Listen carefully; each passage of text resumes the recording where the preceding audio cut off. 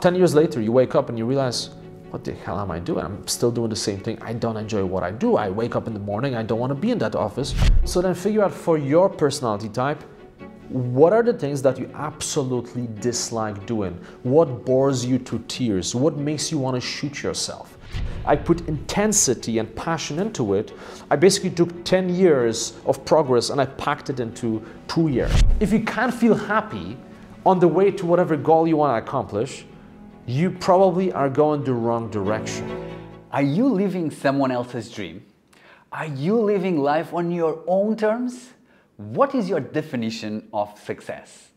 Our next guest is Naraine, the world's top authority on course creation with 500,000 students online. We are going to learn how to uncover our North Star, build a life that we love, and how to build self-confidence. Join us.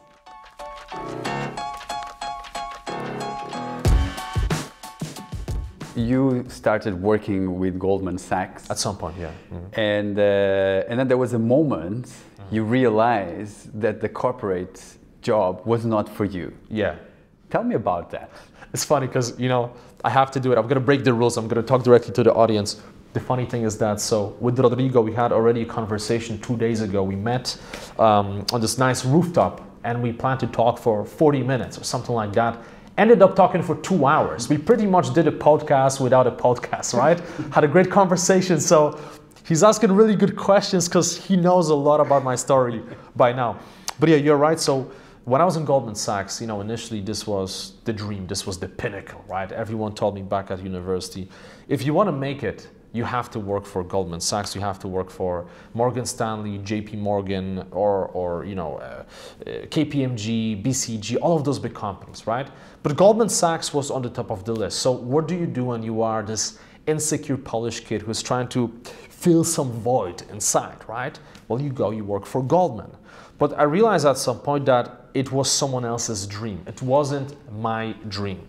Now listen, I learned a lot, so I'm grateful for the experience, met some awesome people there, but I knew very quickly it just wasn't for me, right? And I think one of the moments, and this is a good experiment for everyone to do right now, look at people who do what you do, but are 10 years ahead of you, right? So I looked at some of the MDs, some of the top level people there, and asked myself, do I want to be that person? Do I want to live like this? And the answer was resounding no. I don't want to do that. This is not my life. So I started feeling a bit trapped. And there's one moment when I got so frustrated, I told you about it. It's a funny thing because I had a couple of drinks. Don't remember which drink, but what I remember is that I wasn't completely sober. I had a couple of drinks and I started fantasizing about my ideal future life, right? I got frustrated with working for a big corporation. And I wrote an email to my Italian friend Gianluca, who also lived in the UK. We met at university, right? And I said something in the lines of, hey, you know, I'm tired of this work, you know, and this is what I really want to do. I'm going to be traveling the world. I'm going to be exploring. I'm going to build a business. I'm going to create impact. I'm going to have a sense of contribution. I'm going to wake up in the morning, you know, by the beach, and then I'm going to jump on a plane and fly somewhere and do this. And I described everything, right? Stream of consciousness. And then afterwards, I felt good, right? I felt good. So then I read it and I realized, wow, like this is literally the picture of my ideal future life that I would like to live. And then I asked myself a very important question. And by the way, this wasn't some exercise I read about somewhere. I just did it intuitively. I didn't know what it's going to lead to. But at some point I asked myself, okay, if I want to be there, if this is the snapshot of my ideal life, will what I'm doing right now get me there? And I realized it's never going to happen because I want to be over there, but I'm here and I'm heading that direction. I'm heading completely different direction, right? So if I want to be over there in the north, that's my northern star, and I'm going to the south, it doesn't matter how hard I work, I'll never get there. And that's when I realized that I need to change something. The change didn't happen overnight, but the seed was planted. That's when I started proactively thinking about becoming an entrepreneur. And can you describe me, what was the feeling? What did it feel like when you were like there and feeling frustrated? And what did it look like? Okay, so that's a good question. The feeling it kind of felt in a weird way. Okay, some days I was excited. There are moments when it was exciting. I just have to put it for the record, right? There are moments when I thought to myself, wow, we have this big crisis now, and I'm making this, and I'm going there, and I'm traveling here, I'm doing that, I'm trying to make things happen. But most of the time, I felt trapped. The feeling of being trapped. You know this feeling in your stomach, you know, when you're back at school, and you know, there's that one class that doesn't really give you anything, and you know you just have to go there and just have to sit through it, and the teacher doesn't like you either, right? It pulls you to the front. This type of feelings. I actually remember sometimes I would literally go, and now I can say this, right? I can say this. I would sometimes go to the bathroom, and they had those very high cubicles, right? Like separated with like, you know, pretty thick wooden walls, and I would just sit there for like 15, 20 minutes, and I would meditate. I would sit like this, and I would just meditate, and I would imagine that I'm somewhere else. I would imagine that I'm traveling, that I'm my own boss, that I'm building a business. I would imagine those things, and then alarm would go off, and quickly, you know, and then I would turn it off, and then I realized, oh, I'm here sitting on a cubicle. So then, of course, I would flash the water, go outside, splash some cold water on my face, go back to the office, right? But that was the feeling of frustration, feeling of being trapped. And I realized life is short, right? Life is literally ending 1 minute, 1 second at a time. Like, we're not getting younger. And what I noticed, the older you get, the quicker time goes. So when you talk to some really old people, they'll tell you, wow, when I hit 60 years old, it's like each year just goes like this. It goes so fast, right? And at some point, you just got to make a decision. Like, will you settle? Will you settle? Or will you decide to play big enough? Because I don't remember who said it. There's a quote about this, that, you know, you can fail at playing small anyway. Like, there are no guarantees. Just because you play safe, just because you play small, doesn't mean you're gonna win. So if you don't have any guarantee of success, then why not at least try to fail at playing big? And did you always think big since you were young? And what was the moment that you start believing that you could do something bigger, and you start believing more in yourself? Well, if I want to change my life, and if I want, and one of my aspirations was to get out of Poland and travel the world, I realized, okay, number one, I have to learn English. Not just learn, I have to master English. That was number one thing. And then number two, I have to get good grades so I can actually go and study in the UK or in the US, right? So that's when I started on this mission of just every day, constant learning, you know, memorizing literally hundreds of words every day. I would write lists of English words, and I would just memorize them every day like a maniac, you know, and it worked. And that was, it's a good question, by the way, because I don't talk about this a lot, almost never, right? But this was a big moment because I realized that you can hack your life, you can hack your reality. Because you realize if within 2 years, you can go from speaking like this, like, hey Jimmy, so how was your holiday? The English teacher asks. Holiday, good. Family, me, we go Baltic Sea, and we enjoy swim and eat fish. You know, from that point to being able to converse with anybody about any topic, within 2 years, you realize, like, wow, like normally this would take much longer, but because I put intensity and passion into it, I basically took 10 years of progress and I packed it into 2 years, right? And that's when I started realizing if I did it with English, if I did it with my school exams, I could do it with anything. And then I replicated this. I learned Spanish in a month. I went to Spain and I just talked to people on the streets every single day, 150 strangers, just talking to them. And I replicated this with so many things, with my speaking career, with building video courses, with working with corporates, right, doing corporate training. I realized there's a reality and you can negotiate that reality. And there are certain hacks you can use to do things faster and to do them better. And last thing I'm gonna say, when you have a goal, you say you want to accomplish something 10 years. I think Peter Thiel said this, and I believe in it. If you want to accomplish something in 10 years, why not ask yourself, what would it take to accomplish it in a year? What would I have to do? And the first answer that comes to your mind is, but it's impossible, I can't. In 1 year, not possible. But then ask yourself, what if I really had to accomplish it in 1 year? Like, there's no other option. What would I have to do? And you start thinking outside the box, right? You really start thinking outside the box. You realize, wow, like, this was my thinking, and within this thinking, there are no options. But now you change your paradigm and your thinking shifts to here, and you realize, oh wow, like, so you want to build an audience from scratch. Okay, you can do it a regular way.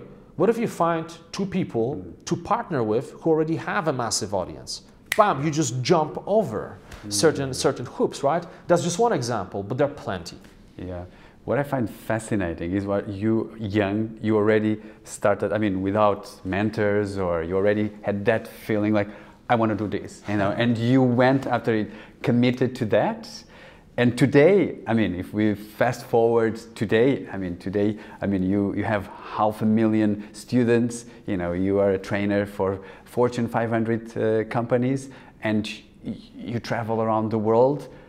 Okay, that's a long journey. Let's go back and understand what were the 3 major things that you did that took you where you are today. Number 1 thing is just thinking big. That's the foundation. Yeah. Just thinking big, believing in yourself, realizing that you actually control your reality. What we talked about a little bit before, right? But in the context of I'm able to do what I want to do, right?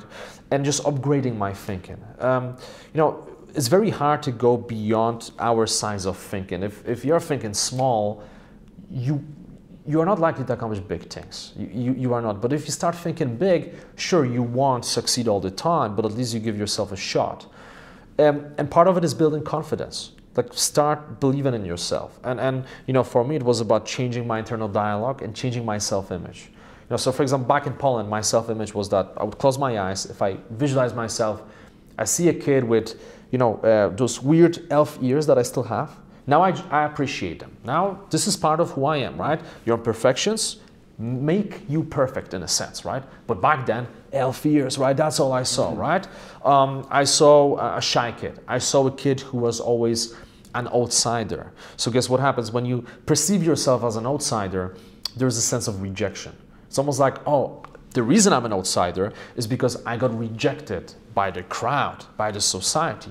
So now you feel like you are not worthy, you are not good enough, okay? So that was my self-image. And then I started working on it and changing my identity, right? Rather than thinking about what I think I am, I started asking myself, who do I want to become? And I adopted that as my new identity. I think that's really important, because oftentimes we think you have to become someone to have the identity of that person. But I feel like it works the other way around. You first adopt the identity of the person you want to be, and that allows you to actually become that person. Okay, so that's number 1. Second thing was pushing my comfort zone. I know it may sound cheesy, and a lot of people out there talk about it, but guess what? They talk about it for a reason. You got to push your comfort zone. The example of, you know, learning Spanish on the streets of Spain. I mean, it was utterly uncomfortable, especially at the beginning. Imagine, you know, I went to Malaga, Andalusia. Imagine my Spanish back then, day 1, was broken, was almost non-existent. I could literally just order a bottle of water and say hello and thank you and goodbye, and that was it. So imagine, I go on the streets, and I had social anxiety in the past, by the way. So I was still dealing with that and trying to overcome that, right? So imagine I'm going on the streets with a bunch of pieces of paper, and I see people there, and I say, perdón, ¿dónde está el supermercado? And you know, Spanish people in Andalusia, they speak, I picked the wrong place, you know? They speak very, it's like, oh, hermano, blah, blah. And they start talking, it's like, oh, muchas gracias. Okay, with this, you know, bit of a stiff accent. And then I go to the next person, and the next person. Next thing you know, a week later, I speak a bit better. And maybe I go on. I was like, hola, perdón, ¿dónde está la buena fiesta? And then again, fast Spanish, oh, hermano, hay mucha fiesta acá. Blah, blah, blah, blah. I was like, whoa, okay. Muchas gracias. Repeat 150 times. And there were uncomfortable moments. I would purposely push myself, right? It's a group of 10 people. Public speaking. It's a form of public speaking in a foreign language. So I kept doing that. I did the same thing with public speaking on actual stages. I was always afraid of it. So guess what? When you are afraid, you just have to go out there and you just have to expose yourself to it. And I still vividly remember those moments when, you know, your heart is beating really fast and you're sweating profusely. You have thousands of thoughts in your head, and you just don't know if you're gonna make it. You think, well, maybe if you go out there in front of all of those people, you will pass out like flat on your face. But guess what? You do it, and then you overcome it, and then you do it again and again. And it's not an overnight process. You know, oftentimes people, you know, people try to sell you something, especially they promise you, oh, I'm gonna teach you how to do X, Y, and Z overnight. None of this will happen overnight, okay? It takes practice, it takes effort. Okay, so that's number 2. Number 3, there are a lot of things I could talk about here. But number 3, I would say systems and habits. Developing certain systems and habits and sticking to them, right? Because say you want to get healthy, you want to start going to the gym or do any type of sport, right? It's easy to do it at a high intensity for a week or even for a month. That's easy. You fired up, you watch some video, maybe you watched a movie, got inspired, bam, do it for a week. What's not easy is to stay consistent for 5, 10, 20 years. So I realized early on, not just by myself, but reading a lot of books and talking to a lot of people, that habits really create you. Because people often say, well, it's just 5 minutes a day, it's just 10 minutes a day, that's nothing. Well, when you multiply it by the number of days in a year or in a decade, that is a lot of time, that is real consistency.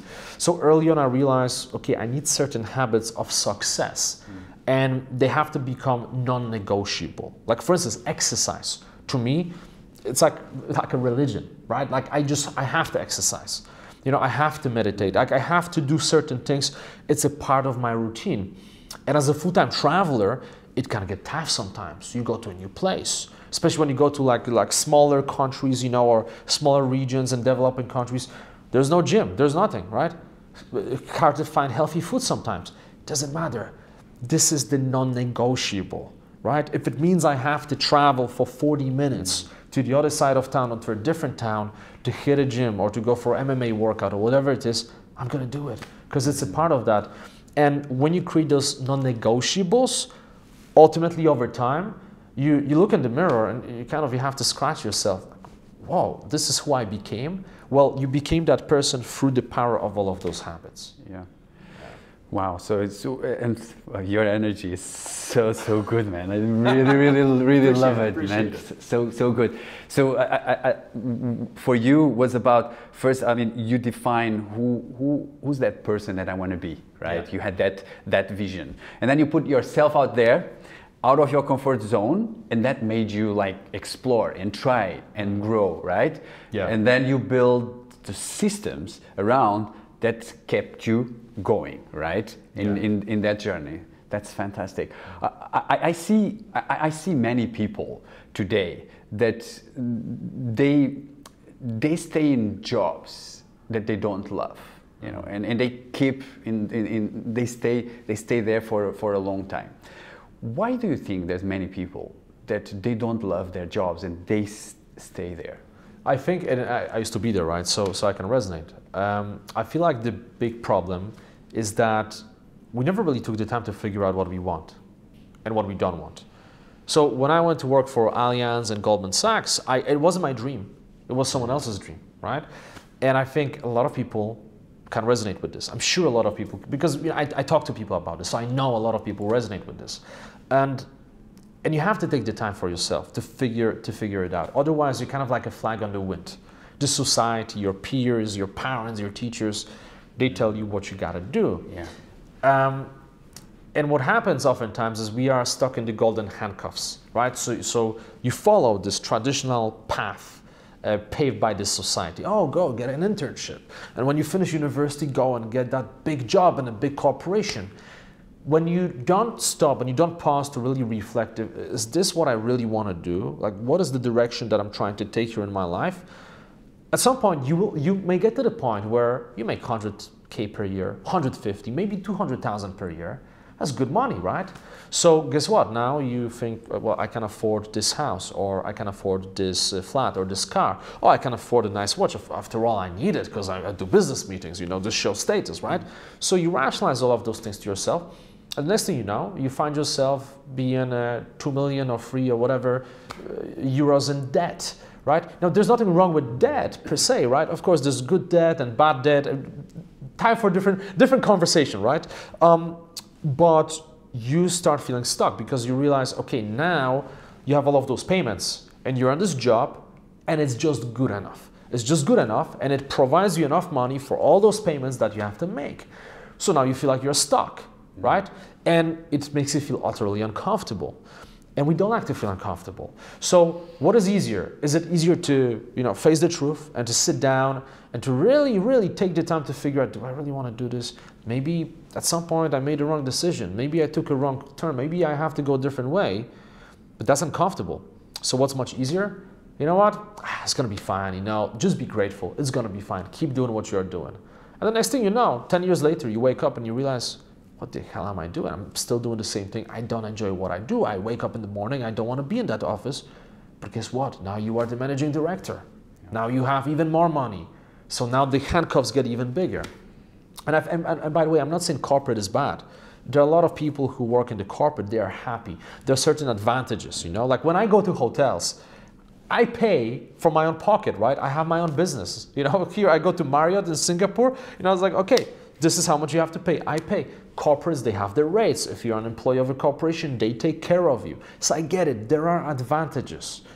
But you have to ask yourself, what is your definition of success, right? Like, how do you want to live your life? Everyone is different. Some people want to live their lives working for corporates. Someone wants to do a podcast. Other people would never want to do a podcast. They hate talking to people like this, right? So everyone is different, but you gotta find your own path. But do you think there might be some misconceptions about success? There are a lot. There are a lot. Like? Yeah. The biggest misconception is that we often, when we think about success, we assume erroneously that success is just about finances, right? You have a lot of money, you have a big car, you have a big house. Well, you are, by the way, I say big car, not necessarily. You can have a nice little Porsche, right? And I'm not hating here on cars. I love cars myself. But you know, we assume big car, you know, or a small fancy car, or nice watch. We think this is success. And you know, sure, that can be success to some extent. That's one angle of being successful, but it's just one angle. It's just one ingredient, and there are so many more ingredients, right? You may like garlic, but if you go to the restaurant and you know the chef makes some risotto for you and just like dumps like half a kilo of garlic and doesn't add anything else, it won't taste good. So for some reason we think, oh, if I just make a lot of money or I get a very high position in a company, I will be successful. Yeah. No, there are other things missing. There are other currencies in life. For example, your health, right? That's a massive one. And you know, and let me actually talk a little bit about health, right? Because oftentimes people ask me, why do you do ice baths all the time? Why do you push yourself? Why do Thai boxing or Spartan races? Why do you go to the gym? Why do all of those things? Why experience all this pain and sweat and all of that and discomfort? Well, you have to choose your pain. I prefer to experience pain now and short term every single day to avoid much bigger pain in the future, right? The pain of regret and the pain of disease, right? So anyway, health, that's one ingredient of successful life. Another one, friendships, right? Your family. And look, if you focus too much on just making money and just climbing the ranks in a corporation, your family is suffering. You can't spend the time with your family. Or you think you spend the time with your kids, but you are not mindful. And we all know, and it's so weird because we all know it, because a lot of us experienced it, but we replicate the same mistake. When you are not present, your kids know. When I was a kid, my father was working extremely hard, right? Like he tried to make ends meet. It wasn't easy in Poland. And he was a great dad in many ways, but I still remember those times when I just needed a mentor. I didn't need someone to tell me, you know, leave me alone, I'm working hard, you know, because I need to provide for you so you can go to school and we can put food on the plate. I get that. But sometimes a kid just needs a little bit of attention, like real, genuine attention. Hey, how's everything? I can sense something is not right at school. What's going on? Let's talk about it, right?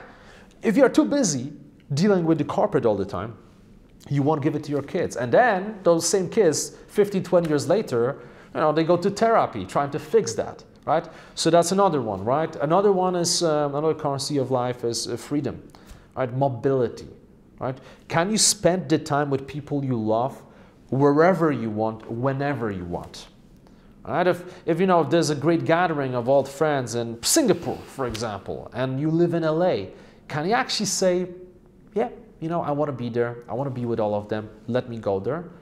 Or do you have to say, well, sorry guys, I just can't, I don't have enough holiday this year, we are really busy and my boss told me I can't do it, right? So again, I could keep going on, but there are so many different currencies, and I feel like oftentimes we just optimize for cash. Nothing wrong with cash. I'm also a fan. It's good to have money. It helps. It certainly solves a lot of problems, right? But that's just one. Let's work on the others. And I think one of the best things you can do is to sit down, take a piece of paper, put on some nice music, get a glass of red wine, juice, whatever it is that you like to drink, relax, take time for yourself, and ask yourself, what are my currencies? How do I define a successful life? Forget about what the society tells you, forget about what your boss says or what your parents say, right? What your wife or husband say. Forget about all of that. Think just about yourself. What is your definition? Write those things down, build a picture visually, and then as you look at it, it's going to give you so much more clarity to actually define where you want to go. And you may realize, by the way, that you've been heading that direction. That was your Northern Star, or someone else's, right? You thought it was your Northern Star, but you realize your true star is maybe over there, right?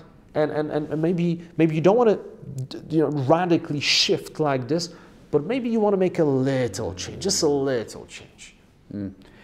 I think so. You mentioned so it's one is about not being not seeing just in one direction, but to see it more broad.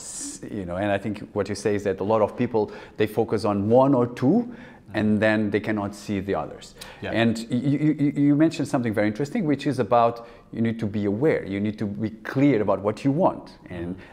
But sometimes I see many people, their biggest struggle is they don't know what they want, what they love, So what is your advice for people who are looking for answers, but they're not able to find what they want and what they love? Yeah, so the first thing is what we just talked about, like define what success means to you, define your currencies of success. That's number one, right? I would say that's gonna already help you a lot. Second thing I would say, figure out what you absolutely hate, what you don't like.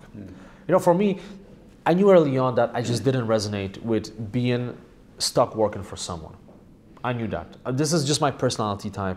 Also what I went through in Poland, some bad teachers. I would solve maths equation using my own solution. The teacher should have said, "Oh wow, that's great. Can you show the class how you figured this out? Because the answer is correct." But the teacher would say, "Wrong.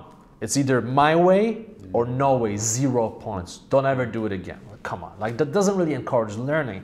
So very quickly, I developed this disdain for authority, right? Very early on. And so that's my personality type. I just don't resonate with working for someone. But everyone is different. For some people, I know people who can't be entrepreneurs. And they say it very openly, right? I met people who literally tell me, "You know what, man?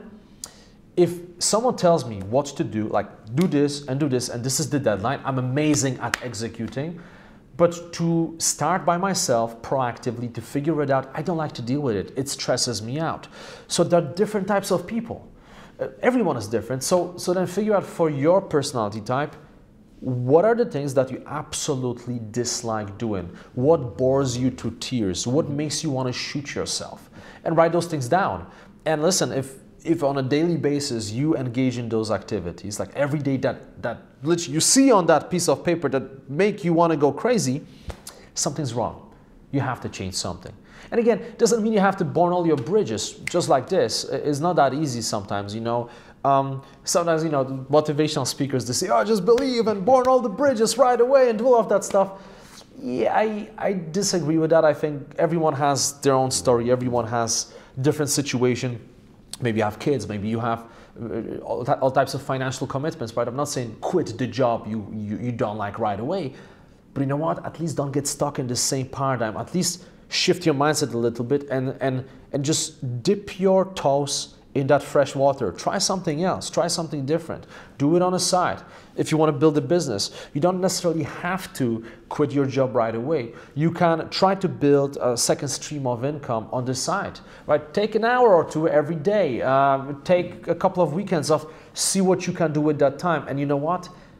If you don't do anything with that extra time that you have, the chances are you probably will not enjoy entrepreneurship. Because entrepreneurship, once you get started, it usually takes much more hours than you initially think, as you know very well. Yes. Right?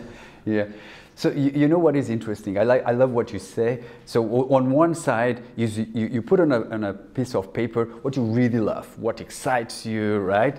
But on the other side, you put what you don't like. right? And what I like is that when you start doing those things, you know, you feel it exactly how you felt when you were at Goldman Sachs. You felt something was not right, right? Okay, so I get that. But now, how do I move forward? Okay, once I know what I want, then what can I do in order to build a life that I really love and what I really want? Yeah, so I would say just start with one step at a time, to make it very concrete. Again, oftentimes we perceive things as either black or white. You either do this or you don't do it. You either burn the bridges or you don't burn the bridges. And I feel like it is about creating a sense of progress, but progress into the right direction. Progression towards your Northern Star. So if you try to make it too big, the chances are you won't even take action, right? You may be excited in the moment. You may watch this podcast, for example, say, oh, wow, I want to start this project. I want to do this, I want to do that. And the next thing you know, you had a rough night, you didn't sleep well, you wake up and you're like, you know what, I'll just keep doing what I'm doing. So start with making small changes. And then what happens is when you create those small steps, like, okay, so my objective for the next week is just to do X or Y or Z, right? That's the only thing. And you know that that little step is going to take you closer to the ultimate vision that you have. Guess what? Every time you accomplish that little objective, you feel better. Your self-esteem increases. You feel more confident, right? Because guess what? You said to yourself, I'm going to do something. You made a promise to yourself, and then you do it. So when you do it, now you look in the mirror and you realize I'm the type of person who says that they're going to do something and they actually do it. So now you build your confidence. You feel better. So then you set the next target. Okay, well, let me push it to the next level. Let me then try this. Okay, bam, you do it again. Ooh, wow, your confidence goes even higher. And it's this upward spiral. You just feel better about yourself. You gain more confidence. So I think this is really the key. You know, I build video courses. So I do a lot of presenting about creating content. And one of the most common questions that I get from the audience afterwards, people come up to me, hey, I enjoyed the presentation, but let me ask you, like, what is the easiest way to blow up? You know, like, what do I have to do now to, like, really smash it and get like a ton of people and make a lot of money? And I'm like, well, I think you're missing the point. Like, you are here and like you literally just arrived in Nepal and you're already thinking like, how are you gonna climb the final ridge up the Everest or K2, right? I mean, sure, yeah, think about it, right? It's good, set the vision. But primarily, you should focus on the first steps of the journey. Focus on the first phase. How will you get to the base camp, right? How will you go through the icefall, right? So think about that. We live in this world of instant gratification as well. So people get really lazy nowadays, and people also get very impatient, right? And you know, when you see all the success stories out there, it's very easy to think that your life sucks and you did something wrong, right? I mean, what we see out there is like, oh, this person made 150 million at the age of 16, right? Then you see someone else driving, you know, they're having 10 different Lambos. Then you read about crypto millionaires and billionaires. And then you see your childhood friend, you know, do an IPO. Listen, like 10 minutes on social media, and it's easy to think that your life absolutely sucks, right? That you have like the most boring, the most terrible life on this planet. But I feel like, no, we have to zoom out from that and realize that the couple of different, I don't want to, you know, sidetrack too much, but it's all interconnected, right? Realize that when you see other people's success, you see just one ingredient, right? We talked about different ingredients of success. You see just one. You see one angle. You don't see what's underneath. You don't see insecurities. You don't see traumas. You don't see their failures and weaknesses, all of that stuff, right? So recognize that. And then once you recognize it, realize that, okay, listen, like, let me take my time. Let me go the longer route, right? Don't need to get rich quick. It's great when that happens, but let me plan a proper journey. Let me take those steps. Let me build habits. Let me stay consistent, and let me enjoy the journey. So rather than just putting that big goal and just chasing that goal as if that's gonna give you all happiness, do your best to derive a lot of happiness and fulfillment from the process, from the journey. And guess what? If you cannot do that, you have the wrong goal. Now seriously, if you can't feel happy on the way to whatever goal you want to accomplish, you probably are going the wrong direction. Because I think in general goal setting that Northern Star, like that's literally what it is. Northern Star is not there. Like if you're a fisherman, not nowadays necessarily, back in the day you were a fisherman. When you look at the Northern Star, you are not looking at it because you want to get there. Like you're not trying to actually physically get there. You are looking at it so it can give you the direction. So I think a lot of our goals, over time, they're going to change. Like now you may think, I want to build a massive business, I want to do an IPO, right? Or whatever it is. Those goals will change over time. You may meet somebody, you set up a family, now you have kids, different things happen. Your path is going to change. What you deem important is going to change. Your currencies in life will fluctuate. Maybe money was important. Now family is more important. But then you get older, health becomes more important. It's going to kind of go like this. So I feel like having those big goals and having a vision is primarily to show you which path to go to and which path not to go to. That's what it is. Wow. I went a bit on a tangent. I loved it. I loved it. And I was having goosebumps because I resonated so much with what you said. It was about, like, I was in a corporate job also. I left and now I'm setting up my own business. Of course, I have huge dreams. But for example, with this show, what I said to myself, I'm going to do a better show next time than what I did last. You know, this little action, little action, and enjoying each step. Like here, like you and me, we are enjoying, and then see where it takes. So I really, really resonate with that. But now, what I'm seeing is that, okay, we do all that, but there will come those moments, those tough moments will come, the negative thoughts will come, the self-confidence starts shaking. How do you overcome those moments? That's a great question. I could give you a very long answer now, but I'm going to boil it down to a couple of basic things. Things about practically building resilience, this resilience muscle, learning how to maintain our positive attitude and energy and motivation in spite of challenges. I feel like one of the best ways to do it is to first of all have a mindset shift and recognize that challenges are there for a reason. You are the main character in your movie of life. You're the main character. And when you think about the best movies that you watched in your life, the best movies have ups and downs. Rocky is one of the favorite movie of a lot of people, right? And why? Why is that? Well, because Rocky went through hardships, right? He's a street guy who ended up making something impossible happen. But there were challenges along the way. So we like to watch movies like this. Would you want to watch a movie about someone who grew up in an amazing, beautiful family, everyone's healthy and, lots of money and perfect grades and amazing friends, and then went to university, Ivy League, maybe Harvard or MIT, and then got the best internships and the best job, and then eventually build a business and, build a beautiful family, and they go on holiday and they travel, they have all the freedom, and then eventually, that person dies at the age of like 120 in their sleep, having like a nice dream about surfing the beautiful waves in Bali. I mean, right? That's crazy. You would feel bored to tears watching something like this. We don't want to see that. That's BS, right? We want to see challenges because challenges allow you to overcome them. That's how you grow as a person. So it's about reframing, and I like to use the Stoic philosophy, the practical Stoicism. So Stoics always say, Marcus Aurelius, Seneca, Epictetus, those people, that things are not inherently good or bad. They just are. Right? So you think something is bad. I just spilled coffee on my suit. Oh, I guess I can't use it tomorrow.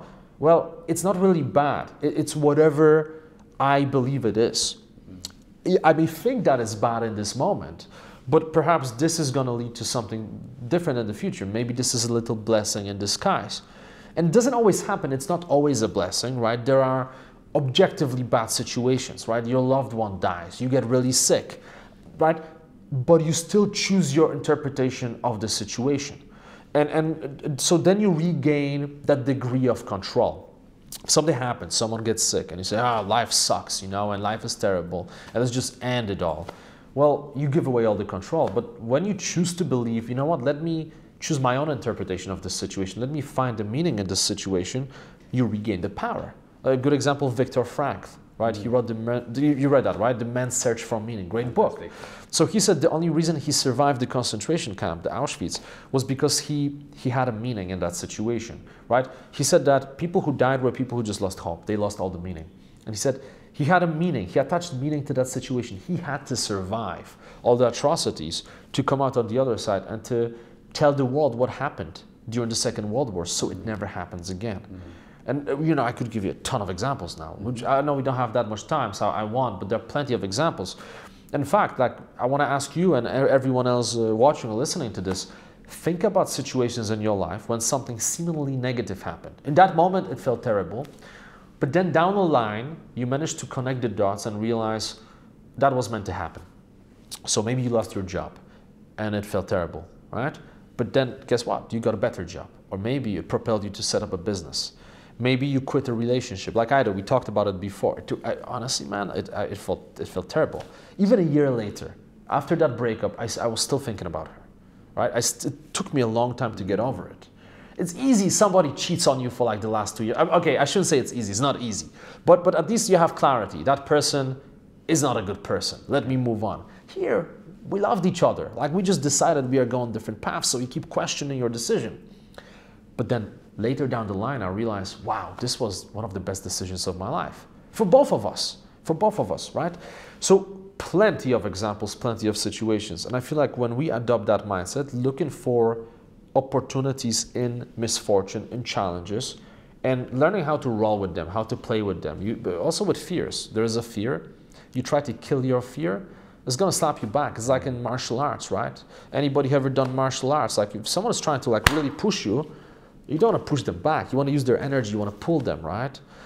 Someone wants to hit you. You want to slip. You don't just want to like right away hit them back. First you slip and then you counter. So you want to use their energy. So you want to use the energy of the fear of the misfortune against those things. I know it's easier to talk about it than to implement it, but I feel like honestly everything starts with a mindset shift. And one exercise I would recommend is very simple. Let you just take a piece of paper right now and just ask yourself, what are those seemingly negative things in my life that happened that turned out to be positive? Little, big things, everything that comes to your mind. And I guarantee you, the moment you write down a couple of things, that in itself will change your mindset. And keep that paper in your pocket. Just keep it next to you. Keep it on your desk. Keep it on your mirror. And when you go through a hardship, look at it and just remind yourself, oh, I have 5 things or maybe 7 things on the list.